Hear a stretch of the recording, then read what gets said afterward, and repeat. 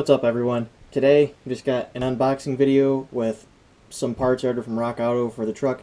Nothing too wild, it's just a bunch of rear end parts, mainly brakes and things like that, for the Dakota, so I can stick the limited slip rear end with the 10-inch brakes on the truck.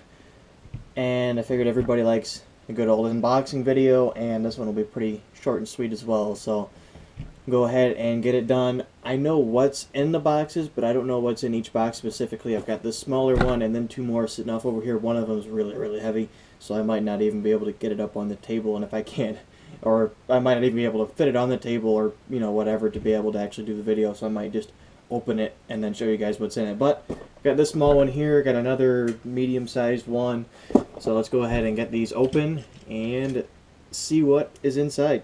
So like I said, everything was from Rock Auto.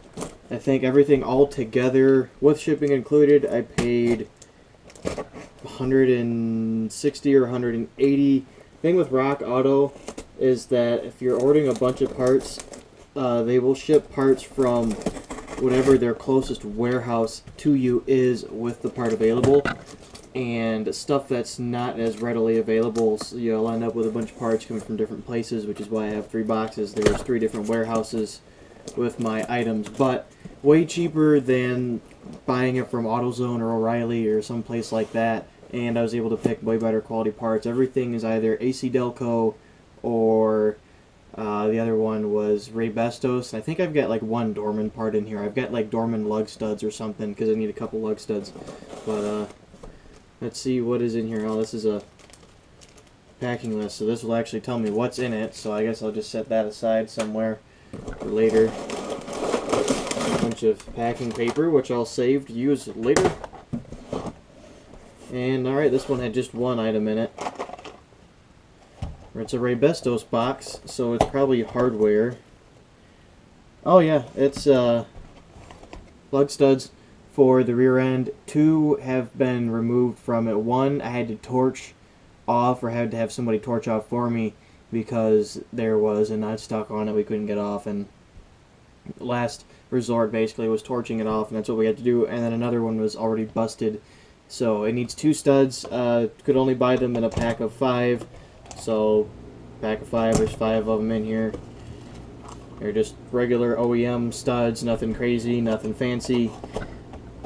And I have a homemade installation tool for these, so I didn't have to buy that at least. But I think this is brake parts, but I mean, lug studs are kind of brake parts, I guess.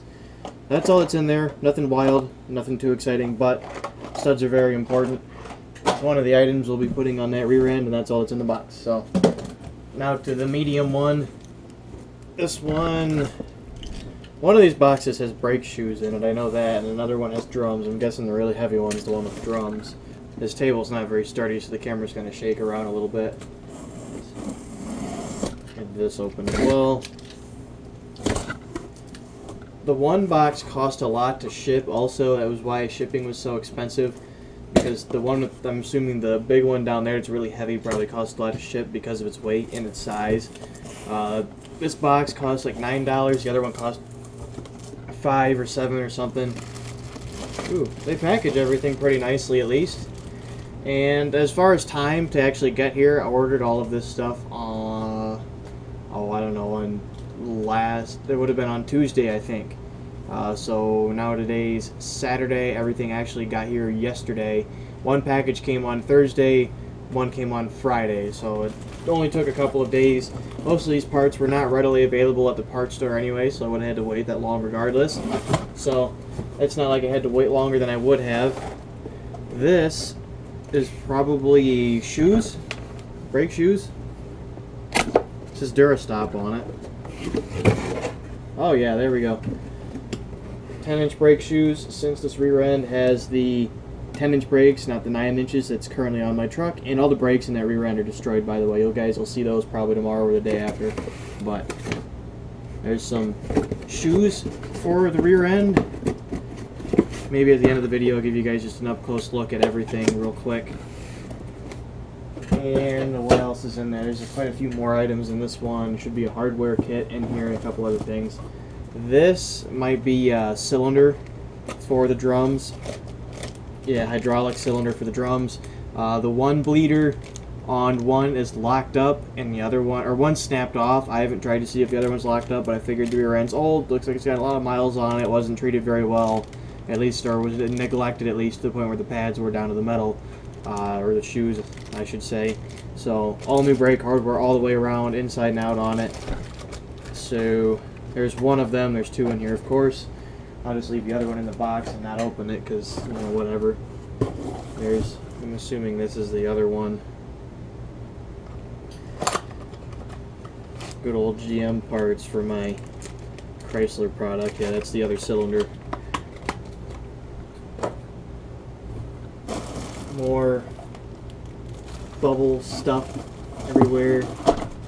There's another packing slip. Here, get out of here. Out of here. There's a... Oh, that's just a business card or a magnet. Some magnet, I guess. Okay, that's kind of cool. I don't know what I'm going to stick that on. I just stick it on the fridge in the house, I guess, since they sent me a magnet. And this, I'm almost certain, is a hardware kit. Yeah, this is just the standard drum brake hardware kit, so it's got all the springs and pins and stuff. I'm not going to get that open because it looks like this box is already kind of having an issue. So there's that. Let's close this thing up a little bit, maybe. It looks like it fell to the bottom of the box and got squished, but the bag didn't rip open and there's not pieces scattered all over inside of the box, so that's fine. Doesn't hurt my feelings at all. And let's cut this big one open. And this box, like I said, being as heavy as it is, it hasn't like ripped open or fallen apart or anything. I always appreciate ordering stuff and everything coming intact. Okay. I don't know if you guys can see very much. I'm going to tweak that just a little bit. More of this stuff. Get out of here. Over there. You too. Oh, it doesn't stop, does it? There we go. Here's another slip and another magnet, I guess. That one's got an old Triumph on it. That's kind of cool. More interesting to look at than the Ford Explorer that was on the other one. That's kind of cool. It's kind of neat to get little things like that anyway from whoever you're buying from.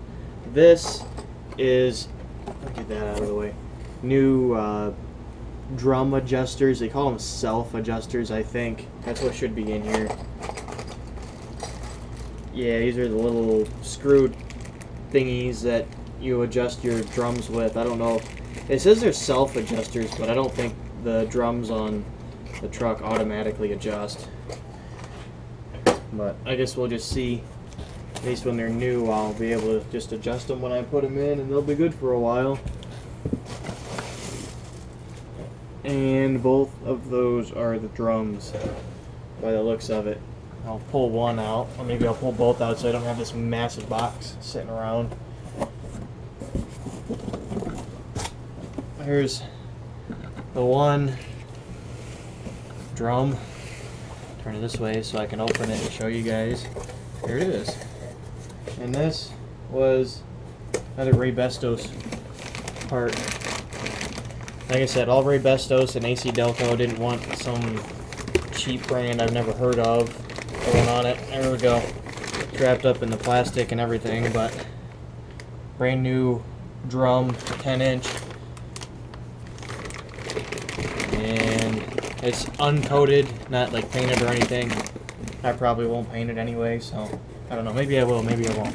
Depends on how the weather's cooperating, because I don't want to paint stuff in the garage because it'll get all over the floor and other stuff. But there we go. That's just a quick unboxing. There's just another drum in there. I'm going to go get everything out of these boxes and put it over there somewhere, get these boxes out of my way, and then just give you guys one last look at everything.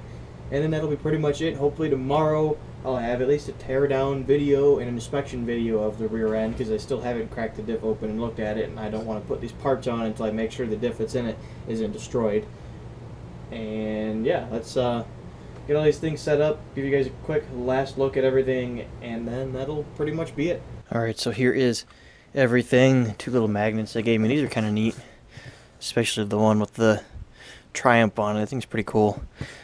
But drums in here. Not going to open anything back up because I don't want to lose parts, but 2 drums, pads in the big box, brand new cylinders, brand new lug studs, the drum adjusters, and the full hardware kit. So pretty much everything to refresh the rear end except for diff covered gasket and a diff plug, which I was going to buy from them but totally forgot about it when I ordered parts.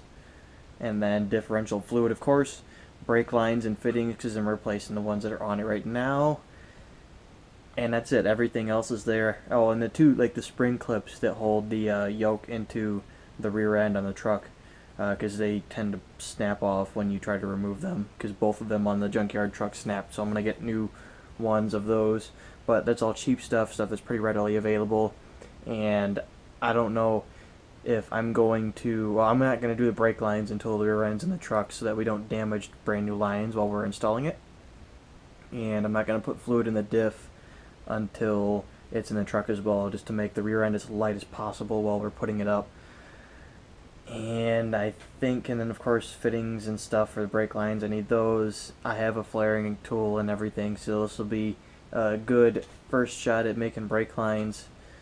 And all that stuff can wait till when, you know, the time comes. This is all the stuff I really need to make sure I have when I get all buttoned up before I go and put the rear end in.